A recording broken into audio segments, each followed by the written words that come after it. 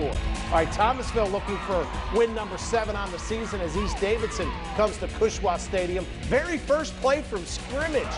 Josiah Allred right up the middle, and he's gone, folks. 75 yards on the touchdown run, 7-0 East Davidson. Barely 15 seconds into the game, second quarter now.